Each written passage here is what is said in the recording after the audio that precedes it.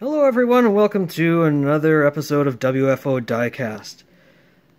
This video's feature is the Hot Wheels Mod Rod.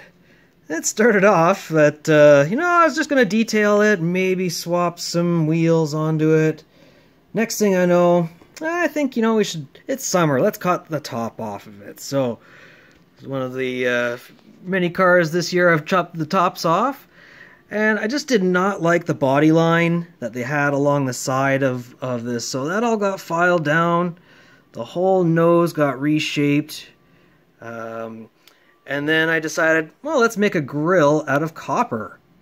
So that started off as a piece of copper piping.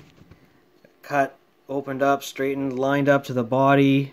Had to cut a groove in it for the axle. We do have some larger staple gun staples in there. Once again, we have the Tow Mater Cars wheels. I still might paint those guys. They kind of come off brown in the light. We have a Bone Shaker engine here that again has some copper paint details. A few other little details there. The original windshield was cut down. Bunch of paint details on the inside there, gauges, seats.